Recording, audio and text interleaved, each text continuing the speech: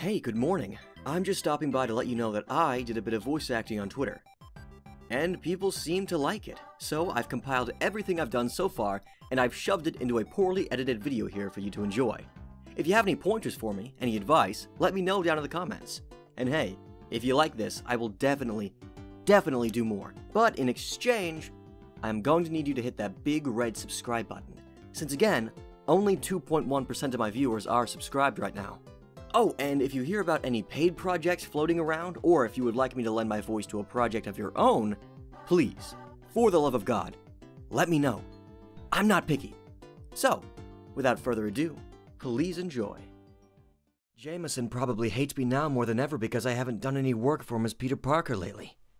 Betty's angry at me, and as per usual, I can't think of any way to explain.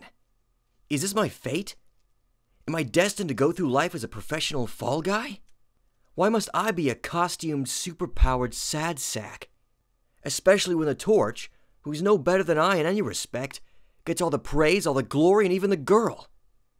For him, life is just one big happy ending. Homemade pinolata from scratch. You pig, look at you. Chowing down while massacres out there, massacring people. Eating all those carbs. And dessert. Forget my reputation. When I get my body back, I'll have to work off an Otto Octavius-sized gut. My patrol app?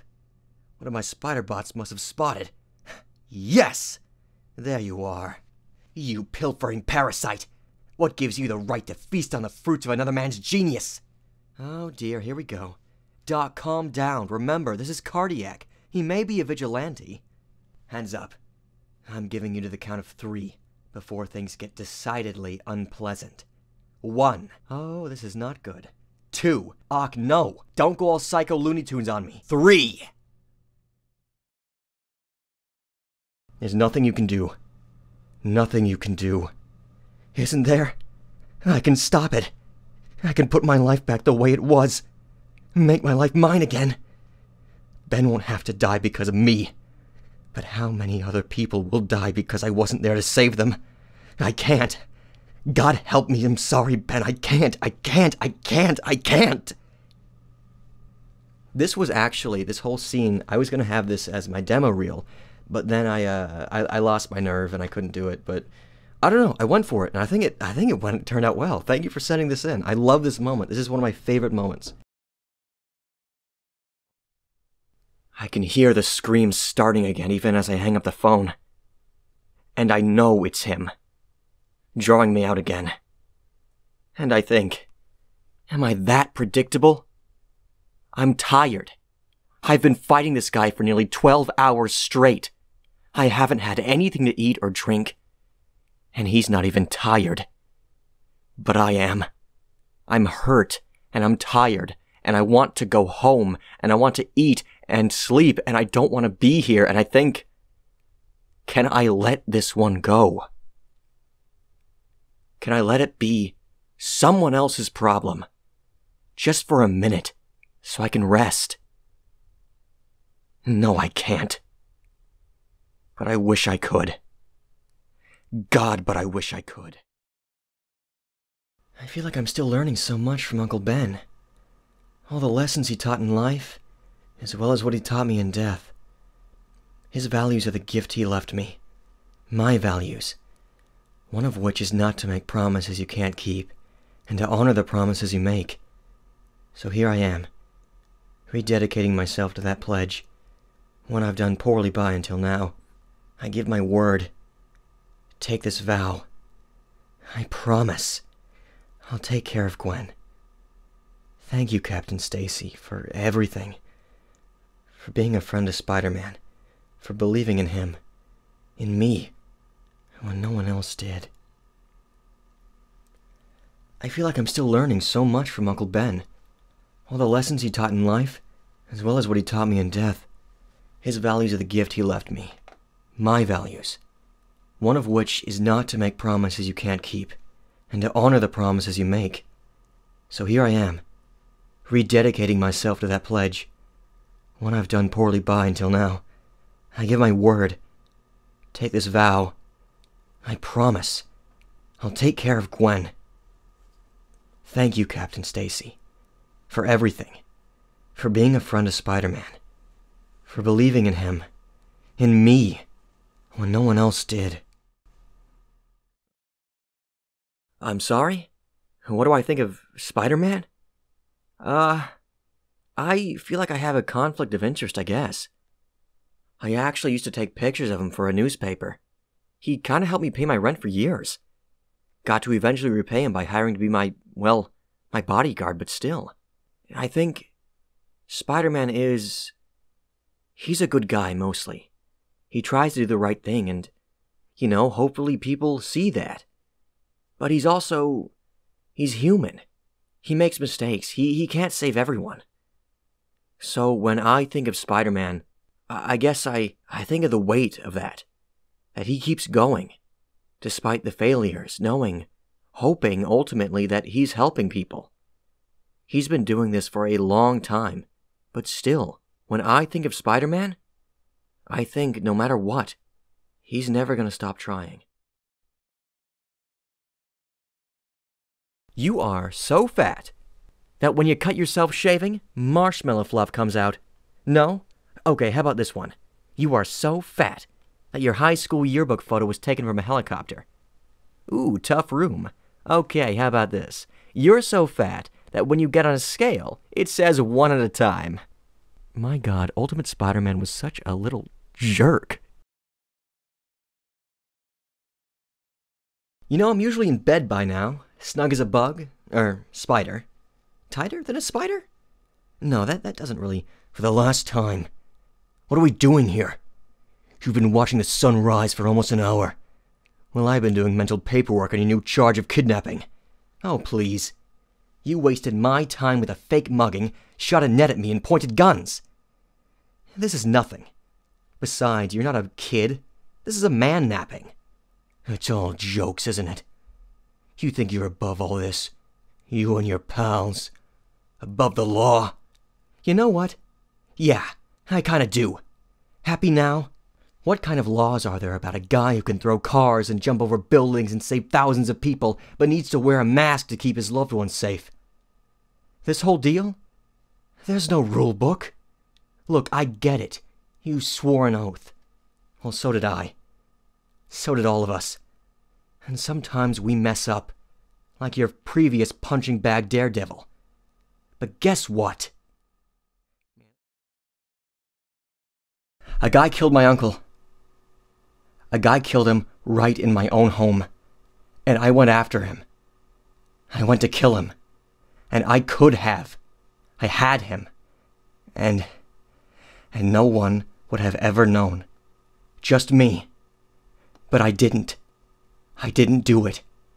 And for all the stupid stuff I've done and said, I know who I am. Because at that moment, right then, I did the right thing. I'm a big fan of yours. You know that. And I hate this fat tub of lard with every fiber of my being. And I'm telling you, if you do this, it's over. You can't take it back. Please. I'm leaving. What? Why? Please. Don't pretend you're not relieved. Let's face it. With May back and me out of your life, you have a real shot at happiness. For the first time in... Well, maybe it's the first time ever. But how can you leave after what the Jackal told us? We both have to face the possibility that I might be the real one, and you might be the clone. Or that we might both be clones. You don't believe that any more than I do, Peter. All the Jackal wanted was to mess with our minds, hurt us more than he already has. We both know the truth. You're the real Peter Parker, and I don't know what I am. Okay, so it took me like forever, but I finally figured out what this tingling in the back of my neck is. I've been getting the tingling off and on since I got bit by the spider that turned me into the cutest superhero in this tri-state area. But I wasn't putting 2 and 2 together until now. So, mental note, the tingle means something bad is about to happen. The tingle means I am in trouble. And of course, the tingle is happening right now. Can I help you? This can't be. It can't be. I shouldn't be here. I'm looking at me at 17. As the irradiated spider falls towards my hand. I'm looking at me. Older. Much older. And somehow I know that this is the end. This is my last stand. My beginning. And my end. I can stop this. I can hit that spider from here with a web. Deflect it. And I never have to live like this. I never have to accept these powers. Never have to endure the things I've endured. I never have to make the mistake that killed Uncle Ben. I can step in. Save my future self from what's coming. Buy a little time to find out what's going on and what to do next. I'm lost in time. Caught between what was, what is, and what may be. Caught between moments. Caught between possibilities. With the potential to change it all. Behind me is New York, and the mindless ones, and Dormammu, and the death of every superhero in the superhero phone book unless I can get back there. What do I do? Where do I go? And most important, what do I dare do? I always knew that sooner or later, I would lose.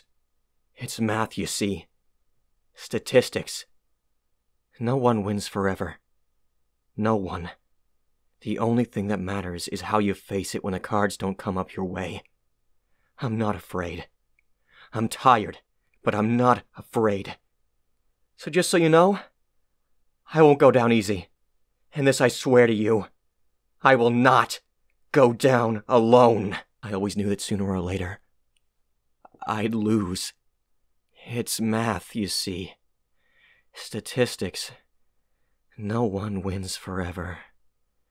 No one. The only thing that matters is how you face it when the cards don't come up your way. I'm not afraid. I'm tired, but I'm not afraid. Hey, just so you know, I won't go down easy. And this I swear to you, I will not go down alone. You look like someone who could use a breakfast burrito. This is New York. It's always time for breakfast. Can I tell you about Gwen? I've been thinking a lot about her today. She was the smartest, weirdest girl in the world. Wore lots of headbands and raincoats, but it worked for her. She was great. And she died. She died because of me. I sometimes try to ignore it, but the honest truth is, if I wasn't Spider-Man, Gwen would be alive today. I bring that up because I know a thing or two about guilt. I know what you're feeling, and I want you to know he wasn't right. All you do is fight. He was wrong about that. I know because the other honest truth is that if I wasn't Spider-Man, a lot of people wouldn't be alive today. We're not just our failures. As much as they hurt, we learn from them. And then we go out there and do our best to make up for them. Even though we never will. We save people. We save as many as we can to make up for the ones we couldn't. That's all we do. I'm rambling, aren't I? More than usual, I mean. Sorry, not many of us have vehicles, you know. It's not like in the movies. What can I say? I'm impressed. It's like I'm riding with Batman or something. I'm rambling, aren't I? More than usual, I mean. Sorry, not many of us have vehicles, you know. It's not like in the movies. What can I say? I'm impressed. It's like I'm riding with Batman or something. I'm rambling, aren't I? More than usual, I mean. Sorry, not many of us have vehicles, you know. It's not like in the movies. What can I say? I'm impressed. It's like I'm riding with Batman or something.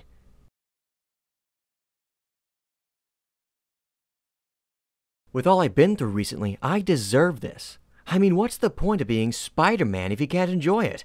Web-swinging, wall-crawling? All of New York your own personal playground?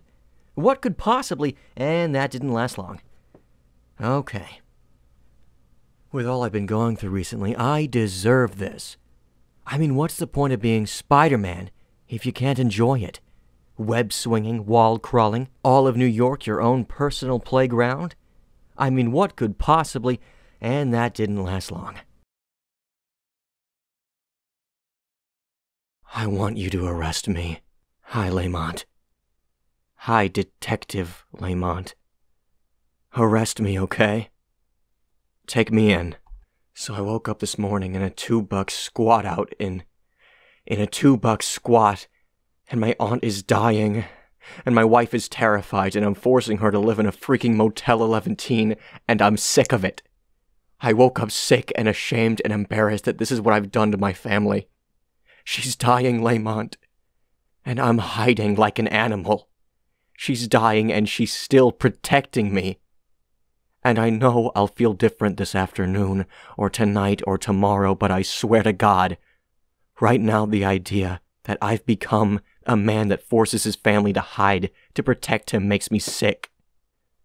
I want you to take me in. And I want total immunity for my family. My whole life, these women, what I've put them through. I want to be there for them for a change.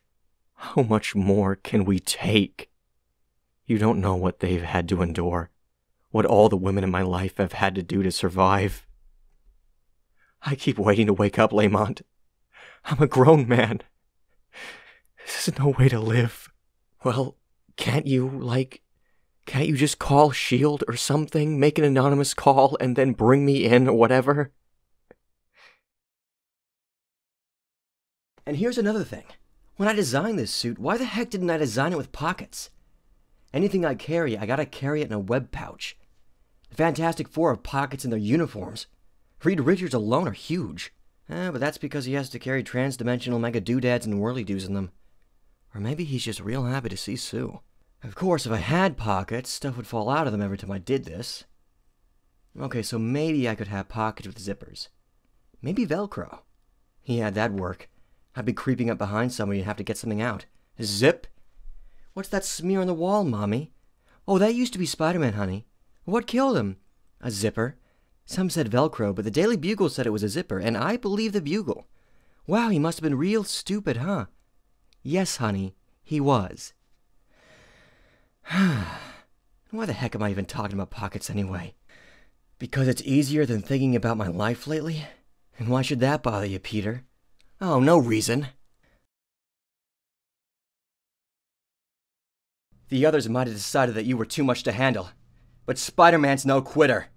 And maybe this is the way it should be. Just me, alone against the four of you. After all, I'm the one who stopped you before. And I'm the one who's gonna put you away again. The others might have decided that you were too much to handle, but Spider-Man is no quitter. And maybe this is the way it should be. Just me, alone against the four of you. After all, I'm the one who stopped you before. And I'm the one who's gonna put you away again. The two people in all the world who have been kindest to me. I can't fail again. It can't happen a second time. I won't let it. I won't. No matter what the odds, no matter what the cost, I'll get that serum to Aunt May. And maybe then I'll no longer be haunted by the memory of Uncle Ben. But you can be a hairy hero. Come with me. But you can be a hairy hero. Come with me. But you, my friend, Harambe, can be a hairy hero. Come with me. But you can be a hairy hero. Come with me. What the hell? I hate to break it to you, but your eyes are the least of your problems. First of all, alt green jumpsuit, I got 2 words for you. Ease fashion emergency. We get you on there, let them fix you up with a look that says, sure, I may be a homicidal maniac who just tried to take over a nuclear power plant on the shores of the most populated city in the country, but I have style, all on my own. Why, I'm your friendly neighborhood spider... Alrighty then. He broke my webbing. Great. I didn't know it could break. Maybe I didn't mix the batch the way it's supposed to.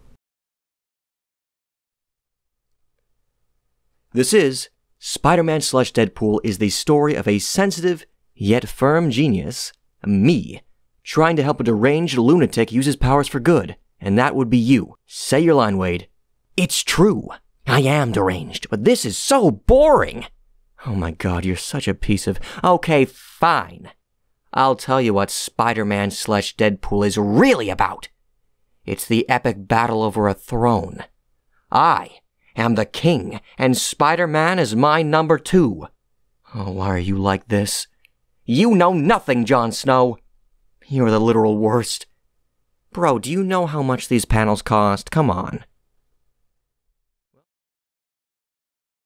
It's Valentine's Day, and I don't feel much like being anybody's Valentine. But as odd as it might seem, I find myself wanting to talk to you.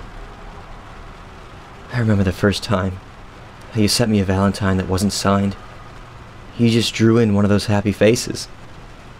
I asked once why you sent me all those cards, and you told me you had to get my attention somehow. Where could my head have been where I wasn't paying attention to you? What was it that my Uncle Ben used to say?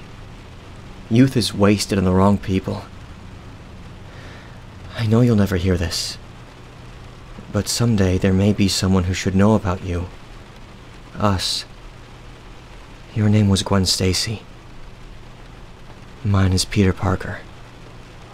This is the story of how we fell in love. Or, more appropriately, how we almost didn't fall in love. So it's Valentine's Day, and there's a place I stop by once a year. Nobody knows. I don't make a big deal out of it. It's about remembering someone who was so important to me, I was going to spend the rest of my life with her. I didn't know that meant she would only get to spend the rest of her life with me. There's nothing I can do about it, and I've come to accept that.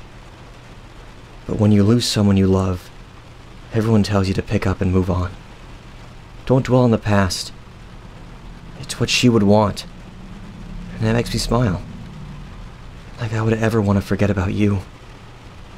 The way your hair would fall across your face. The way you sipped your soda. Hello, Gwen. My funny Valentine. I was just a young, unthinking teenager when I first became Spider-Man. But the years have a way of slipping by, of changing the world about us. And every boy, sooner or later, must put away his toys and become a man. For as long as I can remember, those two were my mother and father. They raised me, taught me everything I know. Everything I am, I owe to them. Maybe my real parents were dead, but never once did I feel lonely or that I was missing anything. They gave me all the love any real parents could give. Heck, they were my parents. But because of one selfish moment, because I refused to stop that murdering burglar when he ran past me, Uncle Ben was killed. And now... But I do know people are dying, and our country's name and ideology are tied to it. I'm going to go. I need to see it for myself, to understand it beyond news reports and government briefings. Then what do? I have power. Shouldn't I have a responsibility to go? I don't know. Son, responsibility doesn't mean you're at the whims of the world. We all have our own journey, and this is mine. You do good work here. I see that every day. Responsibility is about a lot of things, but first and foremost, it's about selflessness and sacrifice. And seeing you throw yourself in a dangerous way, it's clear. You understand both those things. Let your heart guide you, and I'll see you soon. Thanks, Cap. I'll see you soon. Okay, that's all so far. I think I did well for the most part. And yeah, there were some highs and lows in terms of quality here and there. I mean, I did do these over the course of like 2 different weeks with varying degrees of success, and 2 different mics. But if you really did enjoy these, please remember to subscribe, and maybe send me some submissions of stuff you'd like to see me voice on Twitter. Anyway, thank you for tuning in, and good night.